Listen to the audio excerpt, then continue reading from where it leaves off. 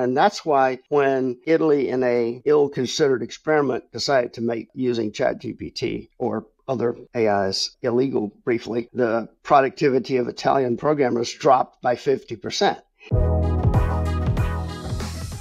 Joining us today is Dr. J. Storrs Hall, an expert in the field of nanotechnology and computer science, and is the author of the book, Where is My Flying Car? Thank you so much, Dr. Hall, for joining us. Happy to be here.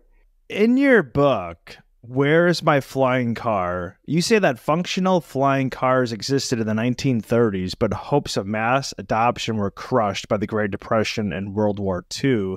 Your book uses flying cars as a symbol of our untapped potential.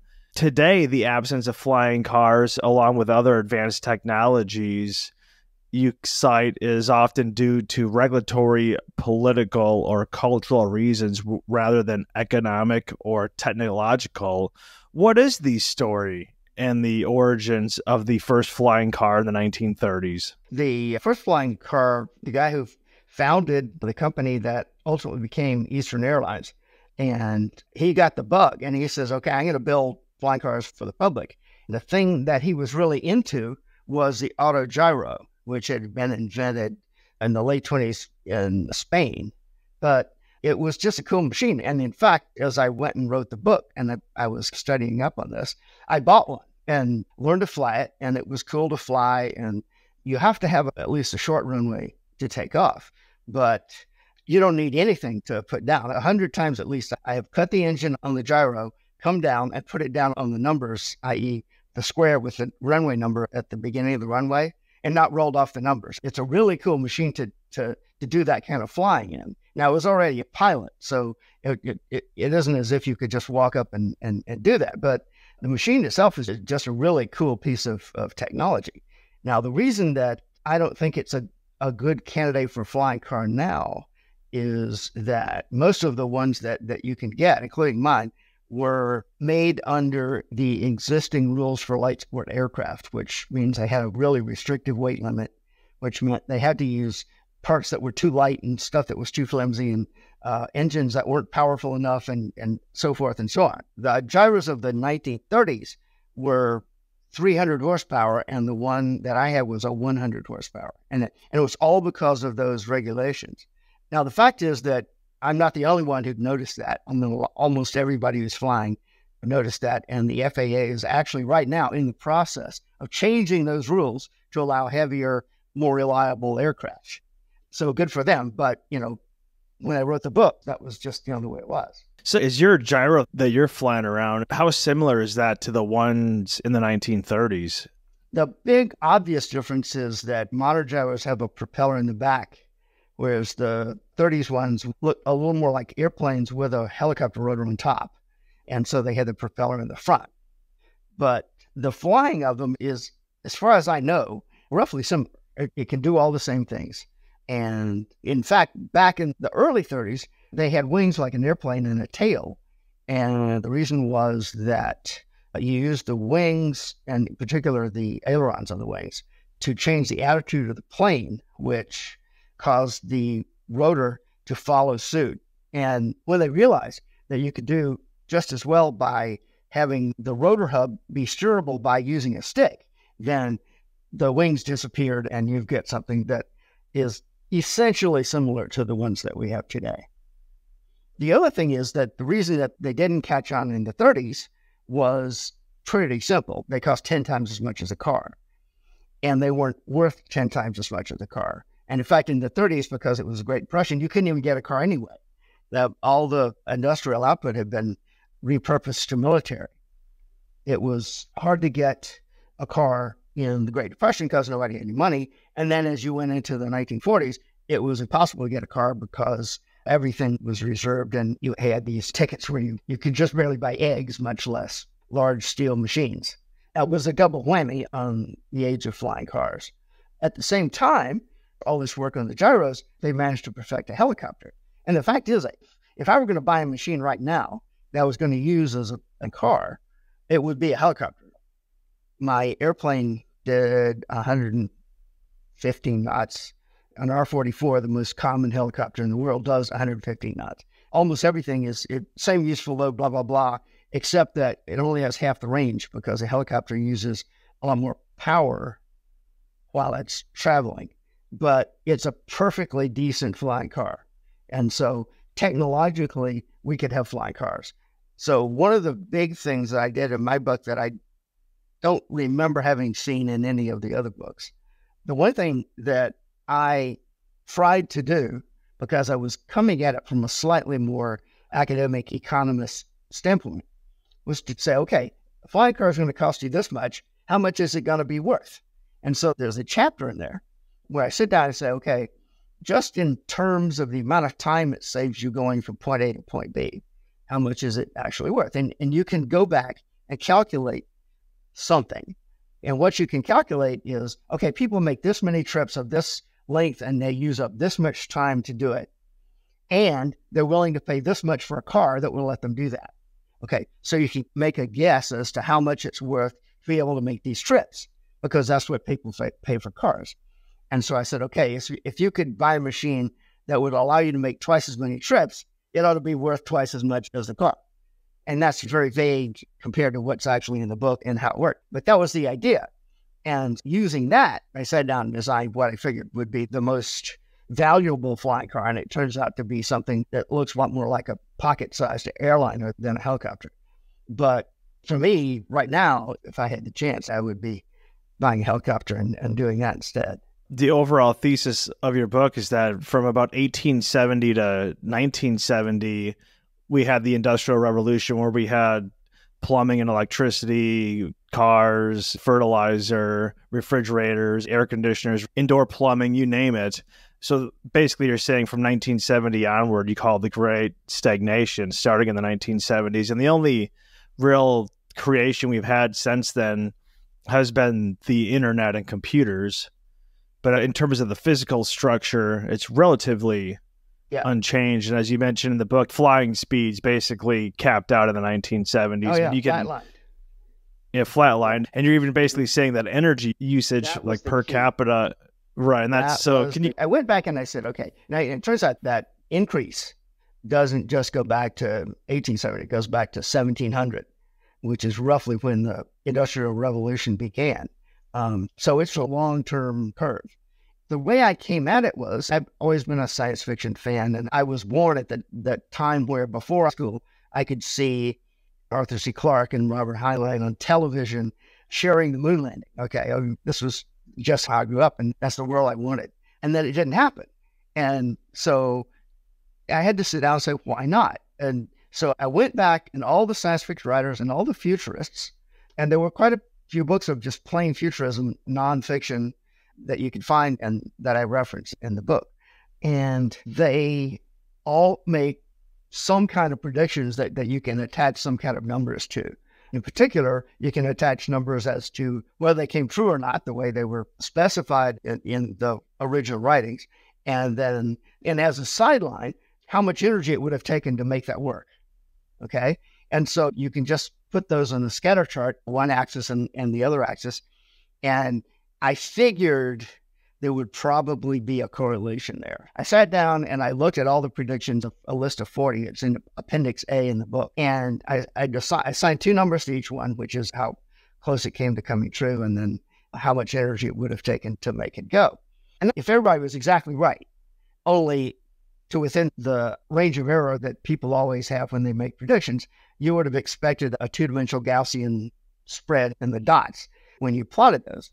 But I expected it to be a little slightly tilted because I expected a correlation between energy intensity and not coming true. So I assigned all the numbers, didn't look at them. I just assigned for each place. I just put the numbers down as well as I could estimate it. And then I plotted them and I looked, and it was astounding that instead of having a slightly tilted oval in the as far as the prediction were concerned, you got half of the graph filled in and the other half cut off like a machete. And the half that was cut off was high energy and true.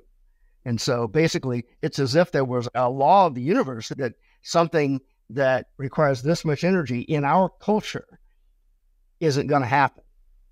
And that was the key. That's where all the parts of the book come together, the things that we didn't get and the reasons. Once I got that figured out, then I went and said, okay, let's look at the reasons that it might have happened like that. And there are lots of them. And to some extent, it was a perfect storm. There lots of things happened all at the same time. You had the Green Revolution, and there was even a little bit of feminism in there because women like houses more and men like cars more, right? The relative prices of a car and a house flipped in that era. But you can't assign the total blame to anything, even regulation or even any of the other stuff. You can't even assign it to the energy crisis because we'd had energy crises before. And furthermore, people had assumed that we were about to harness nuclear energy, which is essentially inexhaustible. So all of these things stacked up together to make the problem. And of course, given that I had started out looking at flying cars, I had to look at whether it was actually possible to build one that people would have bought. And I came to the conclusion, having done the personal research in flying, that yes, we could have, but there's a lots of other things besides flying cars per se that the energy flatline essentially killed, made impossible, and so forth. Now, 50, 60 years later, I see a lot of people interested in getting back on those tracks and going back to the moon and creating VTOL flying cars and all this other stuff. And I don't think I can really take much credit, except at least something you can point out while you're saying, okay, I'm going to build a flying car. But it was at the same time that I did this, that other people basically got the same idea. We lost something and we need to work and get it back and achieve the future that you saw in the 1950s Popular Mechanics magazine and the Jetsons. People always say that we're this technological revolution. Do you think that's true? We've been having a technological revolution since 1700. The trick is, what do you use it for? And right now, a huge amount of technological expertise and effort and research and development has been going into making things more energy efficient or switching from using fossil fuels to using other kinds of fuels. Now, I think that they're completely barking up the wrong tree. If we had nanotechnology, a lot of this stuff would just be easy and that wouldn't require all the specific extra stuff, because basically in current bulk technology where you're throwing atoms around in millions at a time, even in the finest things that they call nanotechnology, there are things that you want to do that are difficult and you have to find really brilliant tricks in order to make them work. In fact, almost all of our technology works that way right now. On the other hand, we have one technology where you can just sit down and say, okay, the basic pieces of this will just go the way I tell them to. And that's computers. And you can set any bit in your computer to be whichever value you want. And so you can build software out of that. And so your software is exactly the way you specify it and so forth. And it turns out that according to what we, several people in the original field of nanotechnology, decided was true, was that it's easier to build stuff at the molecular level where you're being atomically precise than it is at any size larger than that. And it's because matter at the atomic scale is digital. Okay, so there's some mistakes you can't make. You can't put half an atom somewhere. Whereas if you're larger than that, even if you're working in 2 atom molecules, you can put half a molecule somewhere and get it wrong. But once you get all the way down to that scale, there's some of the advantages of digital that will accrue to physical technology. And so there was a bunch of us working on that since basically 1990. And we did a whole bunch of stuff. And the problem turned out that without our quite realizing it, we weren't the only players in the field. And there was a lot of other people who said, we're the ones who are doing this. And we're the ones who are getting money from the government to do it. And you aren't going to horn in on us, even though President Clinton stood on the steps of Caltech and said, I'm founding the National Nanotechnology Institute and funding it for, I kid you not, the same amount of money Americans spend on Halloween costumes for dogs. Okay. Now, it's not a huge amount of money. And yet, in academia, the fierceness of the fight over the tiny little funds that they have is just amazing. And in the process of that dogfight, the original concept of nanotechnology is invented by Richard Feynman and further developed by Eric Drexler and then me and a bunch of other cool people, got not lost, but stomped on. Okay. And so the best hope for all of the stuff that we're trying to do by being more efficient in energy and using non-fossil fuels and capturing sunlight and blah, blah, blah, every other thing you can think of that's supposed to be new green energy would be walking away simple with nanotechnology. And yet the one thing they aren't doing is trying to create the kind of nanotechnology that can do it. And you talk a lot about environmental fundamentalist and Maslow's hierarchy of needs in the book as to why we've had this shift towards being more energy efficient instead of just creating more energy. Yeah, I was trying to psych out what was going on. And I have that theory, and it seems reasonably good to me, but I would never say that's the whole story. And furthermore, there are other people that say different things anyway. So that was just my armchair attempt to explain why we have gotten the people that are doing what they are. But the thing that makes me so suspicious of it is that a lot of the time they say one thing and do another. So if somebody says we're poisoning the atmosphere by putting too many greenhouse gases like CO2 and so forth into it, and it's true, CO2 is a greenhouse gas, although it's not really a dangerous one. If that's what you believe, then why are you also against nuclear energy, which is not only completely non-CO2 emitting, but is the safest form of power generation that has ever been deployed on a major scale. And that's just the record. So the people who do this appear to be susceptible to certain kinds of emotional appeals that I don't believe because they're not logical. Kind of reading the book, and you talk a lot about cold fusion, nuclear energy, you talk about the flying cars, and it seems that the two biggest reasons why we don't have these technologies is because of regulatory and culturally. And you mentioned in the book, I just Googled it recently, about the Code of Federal Regulations in 1960 was 22,877 pages. And in 2019, that Code of Federal Regulations is 185,984 pages. And now they're trying to, regulate out gas stoves and everything. And it seems like we could have all these technologies if we wanted to, but we have I guess we've just got to the point where we have so much kind of overlords above the average person. Yeah, well, as a matter of fact, there's a process that unfortunately happens to every civilization. You get hardening of the arteries, and the sort of codes that we use, the federal regulations that you're talking about. Many of them are good and valuable, but once that happens, then it can be counterproductive to put more of them on there. And so we have the social equivalent of atherosclerosis going on here. And right now, we're way beyond the optimal point. And you're absolutely right. There's no reason whatsoever to force somebody to accept a dishwasher that takes 3 hours to wash the dishes just so that it can save a little water and a little energy. As a matter of fact, even the regulators finally realized that at one point. I'm not sure the regulators did, but what happens is that you have one of these dippy, worthless dishwashers, and people will now start washing the dishes by hand because it only takes 5 minutes. But you use a lot more water and power because you use hotter water and you splash it around and all this sort of stuff per dish. And so the upshot is, because you've limited dishwashers to being so useless, you've actually defeated your ostensible purpose. And it seems to me that the people who do this are as much interested in restricting people as they are in saving nature. And that's just my point of view, but I invite you to share it. I thought it was interesting in your book where you write that technology grew like gangbusters in the first half of the 20th century, but it wasn't until the second half that education took off. So apparently it's not higher education that's really responsible for dramatic technological growth. Oh, that's completely true. Yeah.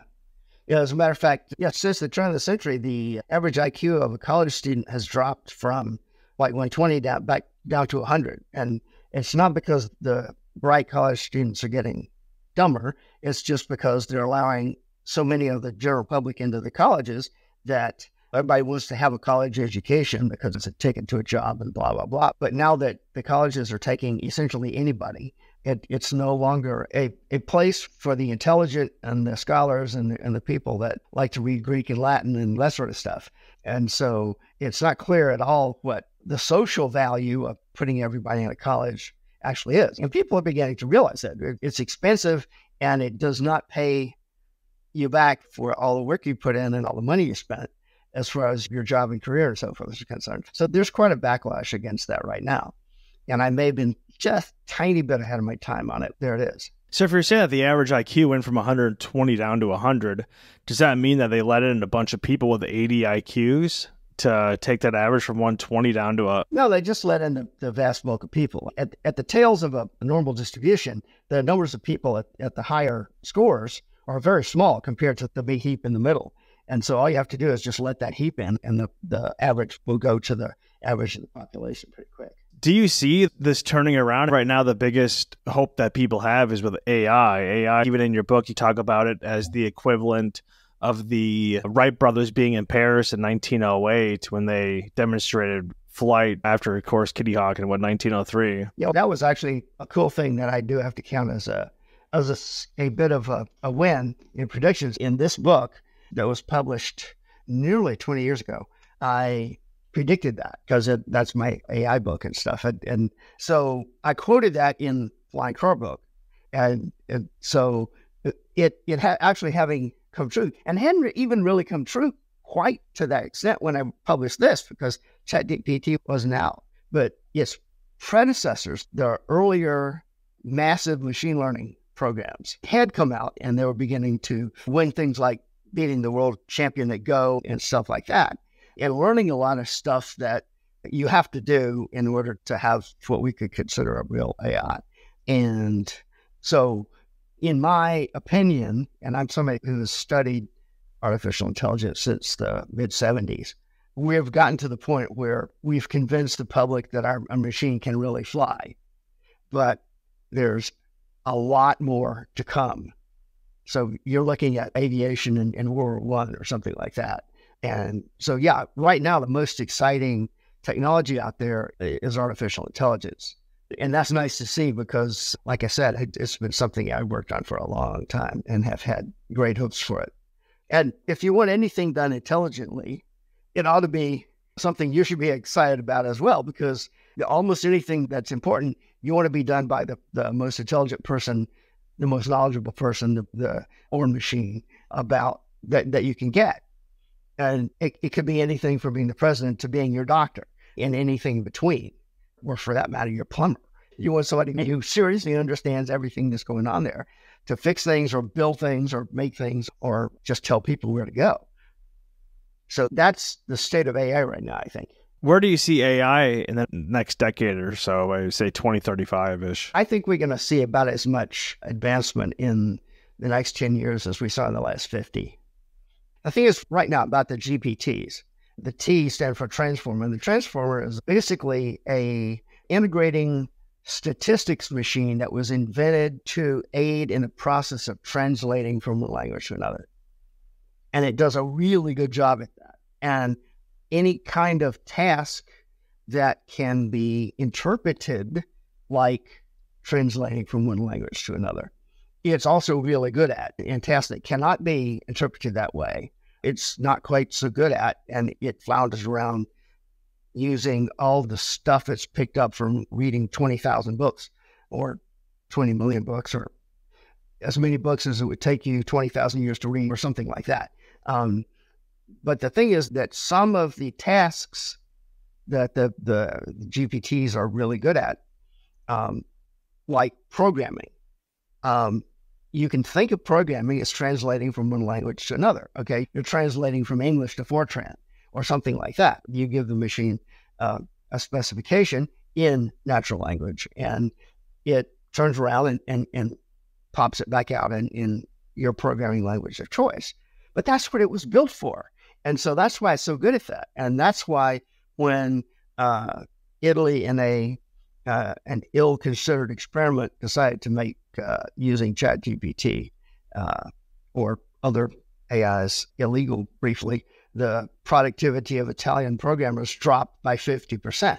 And so they quickly said, oh, we didn't mean that, and it popped back up again. But it really makes a big difference to programming if you have that kind of assistance. And right now, it still is just assistance, but ultimately it will get to the point where It's not just assisting a human, but actually doing the whole job. And in many cases, that'll be fine. The question is, we have to have the wisdom to put these things in the places where they're going to be doing good and not in the places where they're not going to be doing good. If you were talking to a high school senior and they were thinking about either going off to school or trade school, what advice would you give them? Is there any specific majors or career paths that would be optimal for this AI revolution going forward? If I'm talking to somebody coming out of high school, I would say, okay, if you want to go into science or technology, study math. And the reason is that you don't know what are going to be the big technologies in the middle of your career. But if you have math, you'll be prepared to jump across the logs and the ice flows and whatever it takes to get to whatever is the top technology of the day once it gets here. I can guess, just according to what I've been studying and what I think ought to happen, is that the three big technologies that are going to define the 21st century are going to be AI and nanotechnology and nuclear. I can't say for sure because you could always have another backlash and all sorts of bad things could happen. But that's my current guess. And right now, AI looks like the obvious thing to go for. But if you have something that is as powerful, but in the physical realm, which is what nanotechnology would be, or something that completely revolutionizes the way we produce energy, which is what nuclear would be, then you really want to have gotten a broad base underneath your scientific understanding. Take a broadly general scientific set of subjects and make sure you know the math. From there, do what you want, because there are going to be so many different things you can do that you can't do all of them anyway, and you may be doing something you like. It's beginning to look like it. I would have loved to have been a spaceman, right, when I was a kid. Not a good idea. You know, there just wasn't the opportunity. It's beginning to look like that might actually be a viable choice nowadays.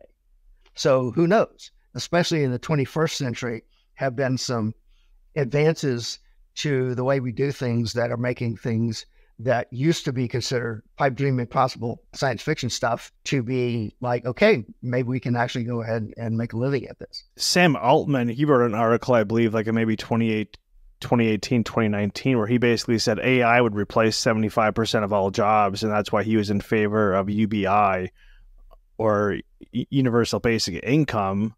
And of course, Sam Altman is the CEO of OpenAI, aka ChatGPT. People have been saying this for 50 years, okay? And I've seen an awful lot of it in my lifetime because, like I said, I've been studying AI for all that time. I do think that ultimately it will be the case. I don't know how quick it's going to happen.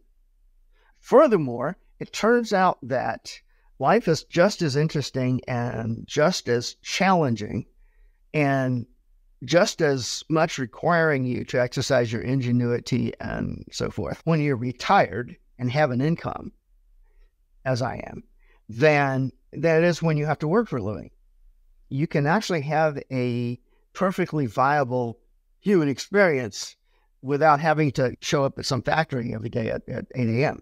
I cannot view the prospect of having AIs do all the hard intellectual work or having robots do all the hard physical work, especially the hard, dangerous physical work.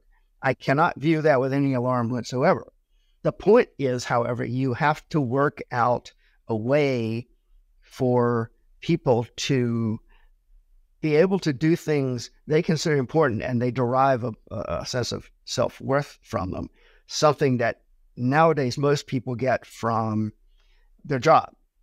Now, I think that what has been happening over the past couple of decades is at least an indicator that people like doing things like you, for example, are begin to branch out and find their way in the world without having to work for a single established company of the 1950s style or belong to a union or any of the other things that you used to have to be able to do. And if the financials can be worked out, it shouldn't be a problem. Okay. Suppose, for example, you make a law that says, okay, when you're born, the government gives you a robot and the robot will do all the work that you needed to do and take care of you when you were a little kid and then be your income earner when you're older and so forth, and you get to learn to tell it what to do and so forth. Now, the fact is that's not actually ever going to happen quite like that. But just imagine that there's a system that is its equivalent somehow. The future where people don't have to tie themselves down to some dirty job and come home tired at night every day and so forth, and instead are able to do just what a retired person like me can do, that would be just a gorgeously wonderful life. So the real trick is to figure out how to make that work, because humanity as a whole doesn't have to do anything. Humanity as a whole can retire if we get the robots and the AIs and the machines that can do all the other nasty things that humans have had to do. The major danger from all this is that we have that capability and screw it up and fail to accomplish that halcyon future. To me, it seems like if you would have, say, went into a coma in 1994 and woke up, say, in 2024, 30 years later, that you'd be pretty disappointed. That the internet's a little bit faster than when you went into a coma. And of course, I guess you got ChatGPT, which would be like a super Google at this point. I agree with you, the premise of your book. Basically, if we didn't have the great stagnation in the 1970s, we probably would have space vacations right now. We would have flying cars. We would have energy that's meterless. But when you add in the layers of bureaucracy and just different layers of politics and regulations and people that establish businesses that don't want other businesses to take their market share, I just don't know how different the next 30 years is going to be than the previous 30 years. I'm not quite that pessimistic. For one thing, AI has clearly managed to take off in a way that I would not have thought it could if that there are going to be that much reactionary forces against it. Now, the fact is that, of course, with any technology, there's all of a sudden going to be a whole bunch of people who say, oh, this is horrible. And the reason they do that is they get viewers and they get money and so forth. And there's always going to be people who try to do that. But at least to some extent, people are beginning to realize, okay, this is just a scam. They don't really have any good lens on the future, and we are not going to all die from Terminator robots and that kind of thing. And the best thing we can do, to the extent we can do it, is to build new stuff and make it work and show how life is now better than it was before. And so the fact is, I lived through the 90s, and one of the reasons that I wrote this book was that I was really keen on doing nanotechnology. And I was president of Foresight Institute, and I founded up a nano company and all the other stuff. And so I experienced firsthand the backlash that squelched it. And so I can tell you for certain from my own personal experience that there was one. It wasn't just that people became disinterested or anything like that. There was a serious backlash, and what I called in the book the Machiavelli syndrome. And this is nothing new because Machiavelli wrote about it in 500 years ago. So that's just the way the world works. You have to understand that and position yourself in as good a way as possible to avoid it before it goes and messes you up. But it is possible, and AI has to some extent shown that's the case. But look at SpaceX, has reduced the cost of getting to orbit by a factor of 10, and a whole bunch of the other stuff that we're talking about. We haven't cracked the energy problem because there remain a lot of people in the culture who just are scared of energy per se. It doesn't matter how it's made, doesn't matter how clean it is. They just think energy is bad. And unfortunately, that's the legacy of the green 60s and the rest of the intervening years. And it's not even because of the climate, because the climate only became a deal about halfway through there. People were burying cars on the original Earth days just because they didn't like cars. They had any clue about global warming. There's just been this emotional background to the people who think we're saving the Earth, and it doesn't really matter whether they are or they're not, or they're actually being the worst thing they could have been, which is anti-nuclear. But they've been there, and unfortunately, we have a kind of a backlog of that now. But the best thing we can do is just figure out how to show that, I'm sorry, but you're mistaken, and we can do better than this, and we'd be cleaner than this, and people can be better off than this, and we can raise another billion people out of poverty and so forth, and just get out there and do it and show them. I live in a college town right now, so I talk to a lot of kids that are in college, obviously, And when it comes up to the subject of climate change, if you tell them it's not really as bad as they say it is, they look at you like you're a complete moron and they basically won't talk to you. And that's the future generation. I think that's so indoctrinated that they'll... college town, they're going to be the last to know. Seriously. In my personal lifetime, I have experienced temperatures outdoors, indoors, and so forth from -40 to +40 Celsius. It's a big range, and you hit the extremes when you're doing some kind of sport. In my case, tennis in Australia and skiing in Vermont. But the thing is that the average years of the planet over my 70 years has gone up 1 degree. Okay. And it still has another 5 or 6 to go up to the point where I would feel comfortable standing in some place that was the average Earth temperature. Okay. So I'm not worried about it because it's not going to get close to that in my lifetime. Now, if you're young and you've been reading too much of this other stuff, you've been told that everybody's going to die because of it, which is complete idiotic. You can go back to the late Cretaceous heat wave where the oceans were 1,000 feet higher and there was no ice on Earth at all. And yet the dinosaurs were living happily. Even that extreme of warm climate is not going to kill everybody. That little bit is just so completely at odds with reality that it's not really worth listening to anybody that believes it. But on the other hand, our energy use, since the beginning of the Industrial Revolution, our energy use has been doubling every 30 years. Okay? It flatlined in the United States and in the other technologically advanced, i.e. Europe and so forth, countries. But at the same time, people in India and China were doing more and more, and China literally pulled 1 billion people out of poverty with coal plants, all right? They now emit more CO2 than all the rest of the world put together, especially including us, and they're not going to stop. Okay, so the one thing you can do is develop a technology, nanotech and nuclear in my best guess, but we can do that kind of thing that will allow energy use to continue doubling every 30 years without turning the atmosphere into some kind of horrible soup.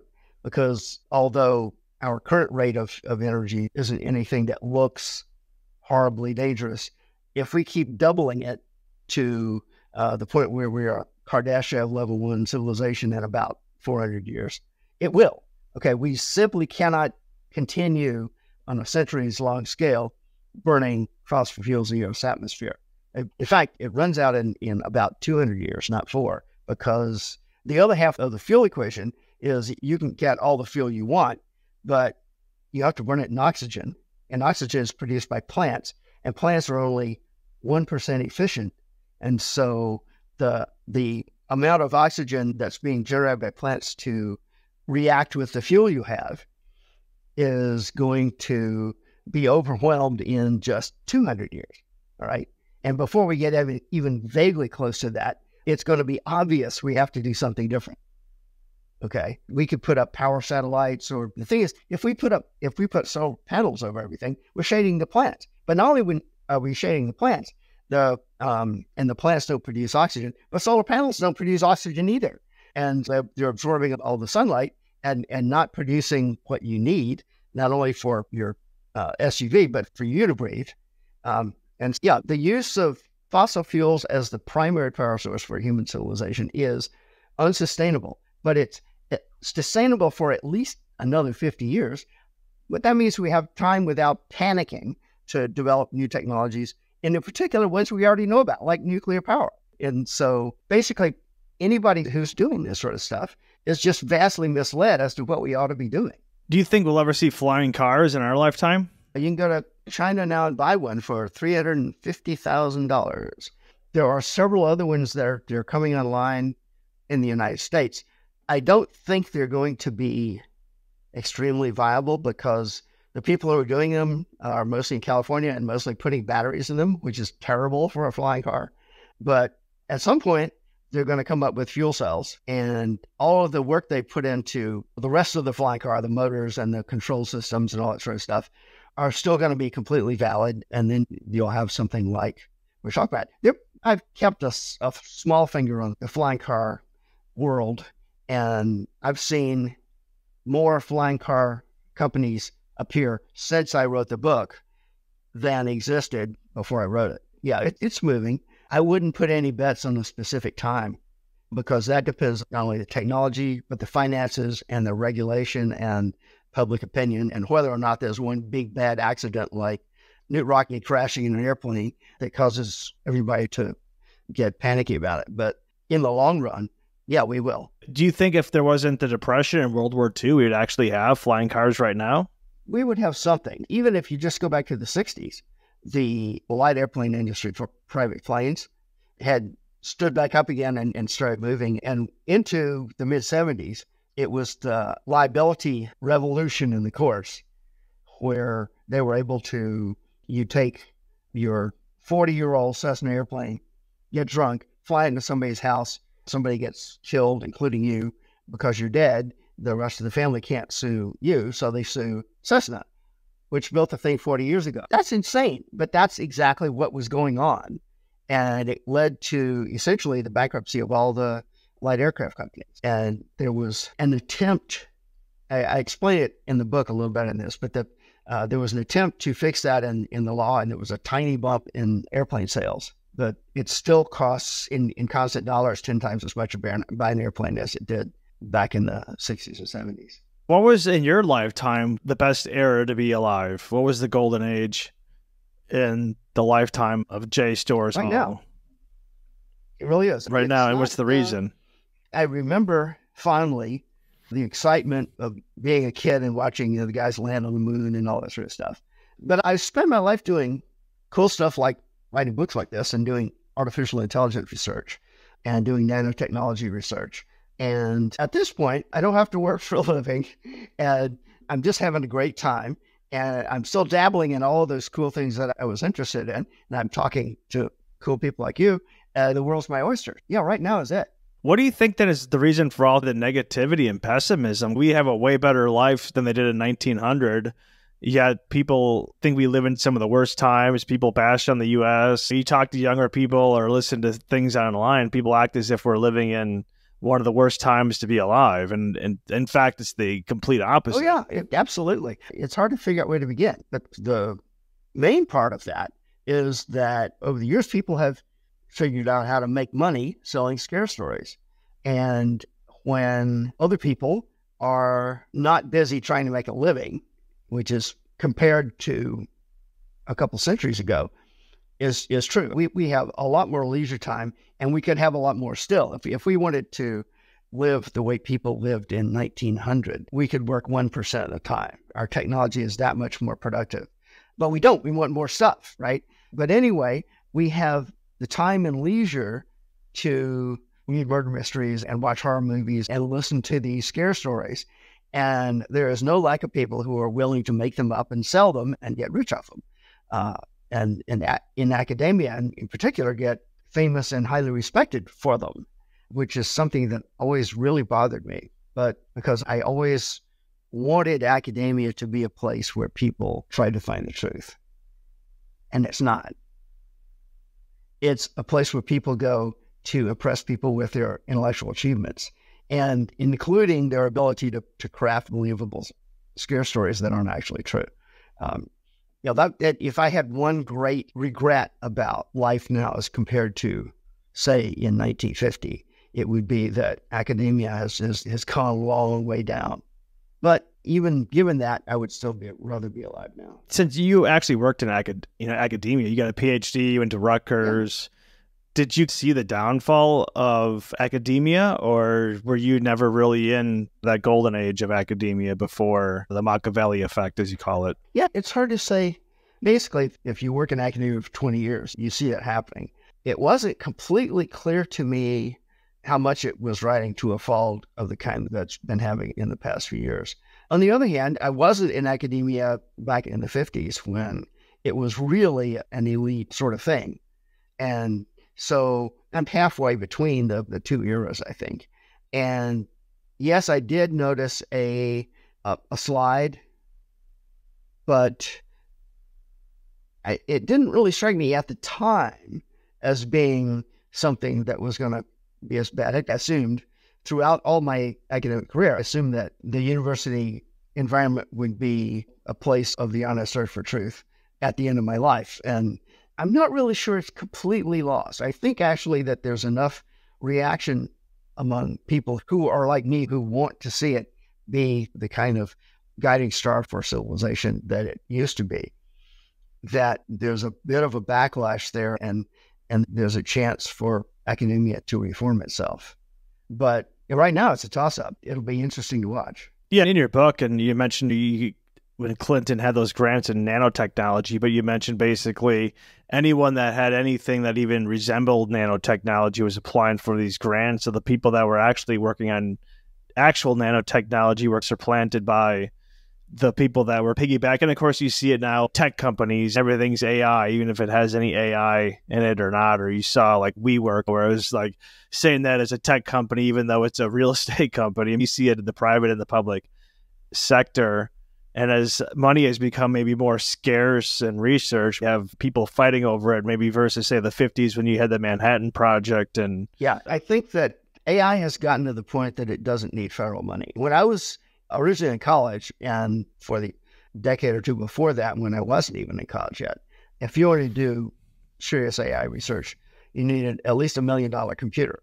And what has happened was that for other reasons, the price of computers just fell down in the most amazing going off a cliff thing that we've ever seen in technology. And the history of the Martian helicopter, the one NASA sent to Mars, the first thing to fly on another planet and so forth, it was too small to carry the standard NASA radiation-hardened computer.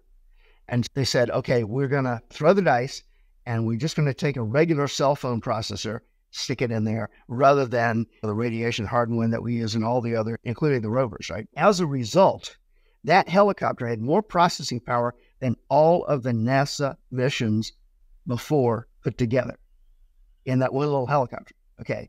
It was just the coolest thing. And that shows you essentially just where it was just a commercial cell phone processor.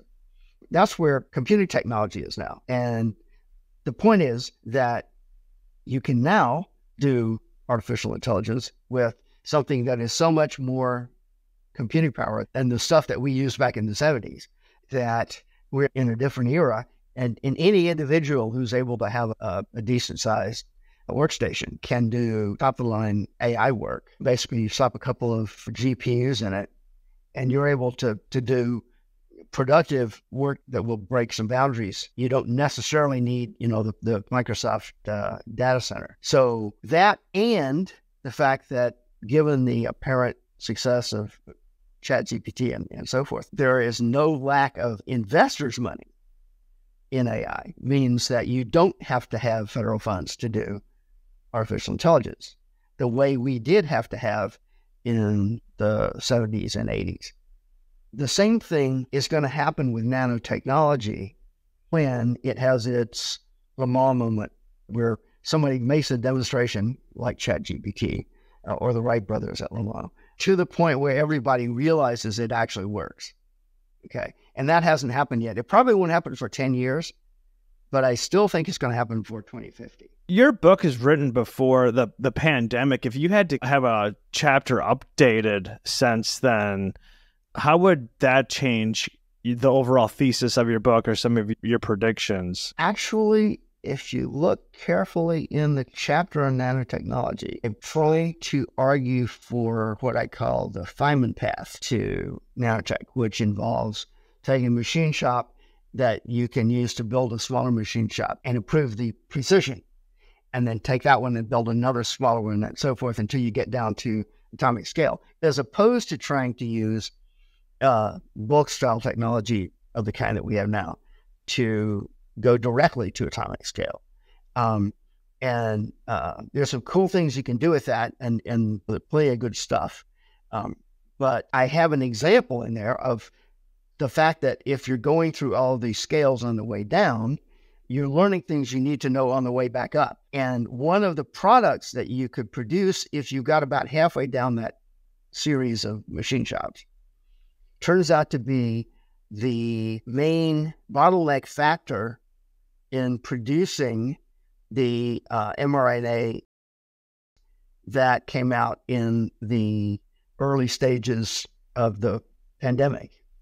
And so it wasn't completely before the pandemic, because I was writing about that in the book and talking about the relevance of pathways to nanotechnology to producing things like it might be interesting to have a look at that, because it really is a nice, pretty cool example of the sort of stuff you get if you go towards nanotechnology the way that Feynman originally suggested we did. On the other hand, the rest of the pandemic, when you're writing a book, you act as if there were a pandemic anyway. You hole up in your house and you just do research off the internet. And so it wasn't really making that much of a difference to me. How would you explain nanotechnology to a fifth grader? I'm not sure I would try. The stuff that... It's just an expression. How would you explain nanotechnology to a layperson then, the average person that's not say familiar with like that? If your grandmother's old enough, you can say, look, the difference between what we have now and what we had when you were a little girl. And the older ones will say, the thing that made the biggest difference in my life was a washing machine. And you say, imagine that you have a machine that instead of taking the old clothes and washing them, takes the old clothes, recycles them, and produces new clothes. And all the other kind of things that you expect a manufacturing technology to accomplish if it's able to do that kind of thing. Right now, things are built in big factories and shipped all the way from China at ridiculously tiny prices. But that's like the way computers were in the 1960s. What happened in the meantime was that now we have computers in our pockets that are more powerful than those computers were. And they can do stuff with data that nobody in the world could do back then. All you have to do is say, okay, imagine that happening with a factory. And if you have, for example, like I have right there, a 3D printer, you can show them things being built in your 3D printer and say, just imagine that something like that sits on your countertop and can make anything. Then they might be able to catch on to the idea. In your book, you basically say that if we had nanotechnology, you could rebuild all the infrastructure in the U.S. in a week, bridges, roads, whatever you wanted. And most people cannot conceive of that. That's a cool thing to people who are futurists and technologists and all that sort of stuff. And it's a true happening. Actually, I did sit down with Rob, and he will confirm that conversation took place. But that is out of the scale where the average person can actually grasp. All you can do is say, look at this expensive thing, a rocket or a car factory or the ability to build a house, right? Even that's about as much as people can generally comprehend. And you say, okay, so I'm going to drive up with a truck, and I'm going to press a button, and the truck is going to unfold and do blah, blah, blah, blah. And then it's going to fold itself back up and leaving a brand new house in an hour. Okay, that's the kind of thing a person can comprehend, even if they don't believe you, but they can at least comprehend what you are telling them. But it's hard to imagine the complete physical infrastructure of the United States. When I talk to people, I tend to use the smaller examples just because I'm more likely to be comprehended, as I say, not necessarily believed. Because even in the book, you're talking about building with nanotechnology 10-mile tall high-rise condos or buildings, whatever, made out of basically diamonds or having the strength of diamonds. The one thing you can do is, for example, NASA has designed a nuclear reactor that is perfect. They designed it for spacecraft, but it would be perfect for just powering your house. And it would sit in a closet. And there are many other designs that would do the same thing. Now, right now, such a thing would be prohibitively expensive to use for just powering your house. On the other hand, if you had a manufacturing technology that reduced the price of making things by a factor of 100, then it would be affordable. And basically, when you built the house, you put all the fuel in it that you would ever use, because nuclear fuel is 10 million, literally 10 million times more potent than chemical fuel. So you fuel it and it lasts the life of the house, or at least until you sell it to somebody and they refill it when they move in. The trick is, or like flying cars. Again, I was just talking about the one you can, the e-hang, the one you can get in China for $350,000. You bring that down by a few orders of magnitude and you can afford to buy one. So that's why you can expect some of this stuff to actually happen after we get nanotechnology, because it just making things is going to be so much less expensive. The same way the Industrial Revolution did. You remember the example about the woolen jacket, right? The one they found in the ice at Landbrain in Norway. And the archaeologists said, okay, let's go and see how much time, effort, and resources it would have taken in 1200 to make this thing, just to allow people to understand why we're so surprised that somebody would leave something that was that expensive. Okay, basically, to those people, it would be essentially the price of a brand new car to us. Okay, a jacket that you can get for $40 off of Amazon. So what happened in the meantime? It was the Industrial Revolution. It brought down the price of making anything we made. And that's the example. Okay, look at that, then look at current day prices. Imagine a similar drop in the future. And we're talking about getting stuff that we consider extremely expensive today, but should not be in the future if we allow the technology to just continue the course it's been taking for the past 300 years. So when will we have nanotechnology manufacturing at scale? That's going to flower over the second half of the 21st century. Like I was saying before, you've got to get to the point where you can do anything with a atomically precise machine that makes atomically precise machines. Okay, and that's something that we were looking at very carefully back in the 90s, and we have an idea about how it would work. There's a lot of detailed research and detailed development that's still necessary. We thought we would have it within, say, 20 years, i.e. by just about now. But as I was explaining before, the stuffing got knocked out of the main nanotechnology research by nanotechnology, quote unquote, research.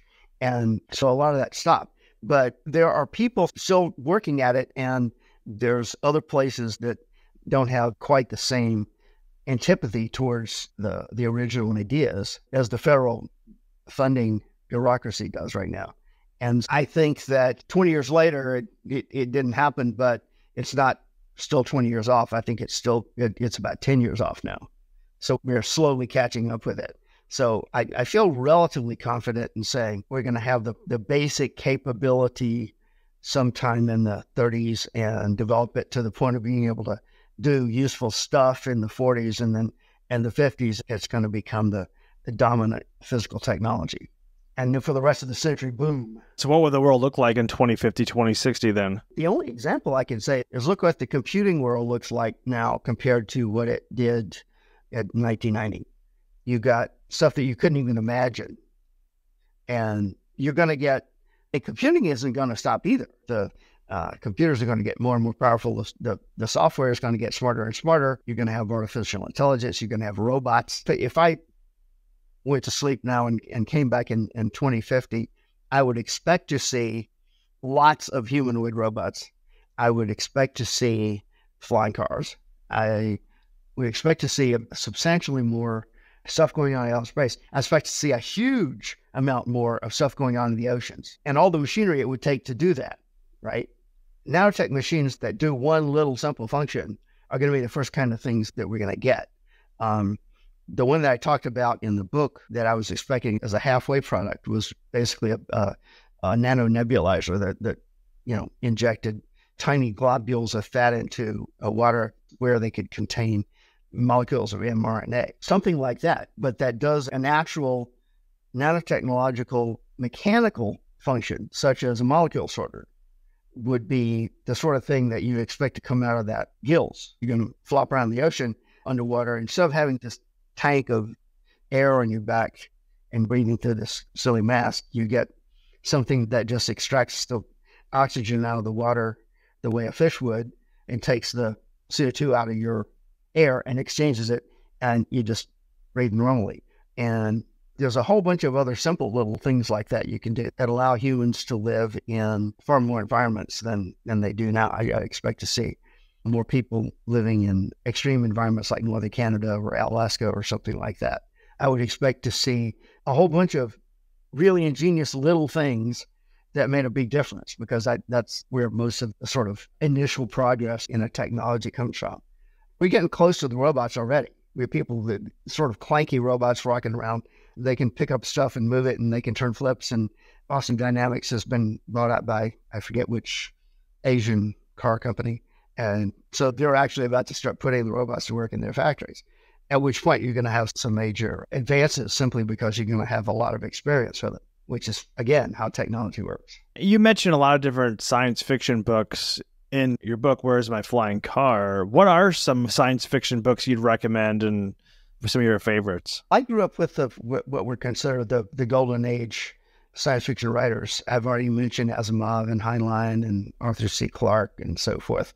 One of my favorite science fiction stories actually is about people nowadays wouldn't probably think of it as being so great because it's set on a Mars that was populated and in the same sort of thing that a lot of the early science fiction writers, including H.G. Wells, for example, took the things about the canals of Mars and so forth at face values and wrote about civilizations living on Mars and having to pipe water down from the ice at the poles in order to survive, and all the canals and all that sort of stuff. But one of the coolest science fiction stories for my money is simply about archaeologists going to Mars and trying to figure out the ancient Martian language. And the name of the story is Omnilingual, after the use in archaeology of a bilingual, which is a text that has parallel versions of the same thing in two different languages, which is essentially necessary for you to learn to translate into some ancient language you didn't know. And the writer figured out that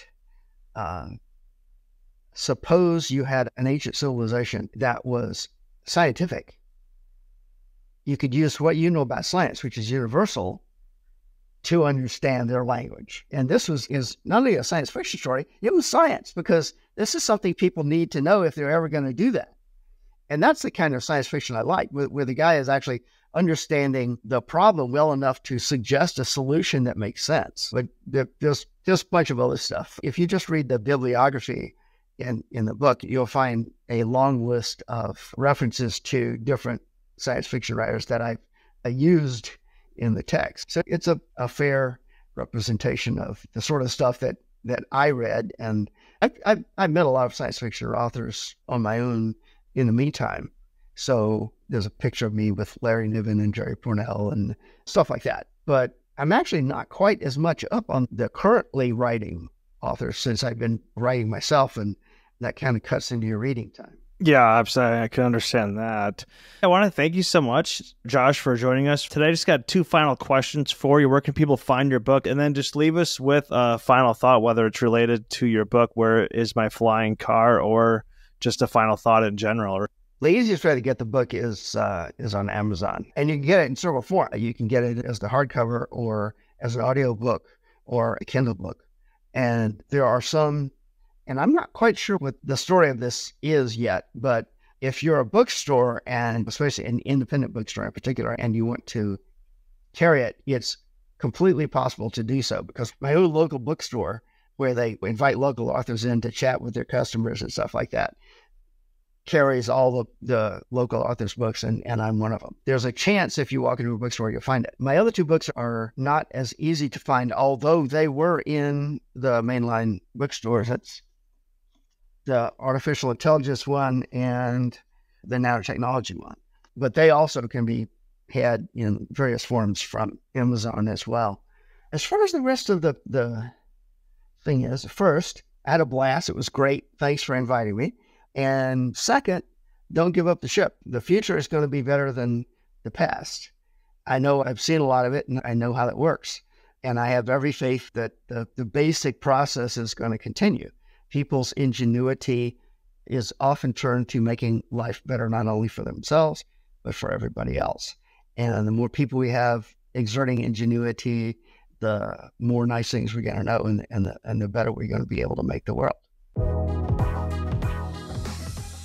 My dear friends, that is it for this episode of El Podcast. Once again, if you're not yet subscribed, Please subscribe on YouTube as well as Rumble. You can also find us on Spotify and Apple Podcasts or wherever you get your podcasts from. We thank you all from the bottom of our hearts for watching and listening, and we will see you on the next episode.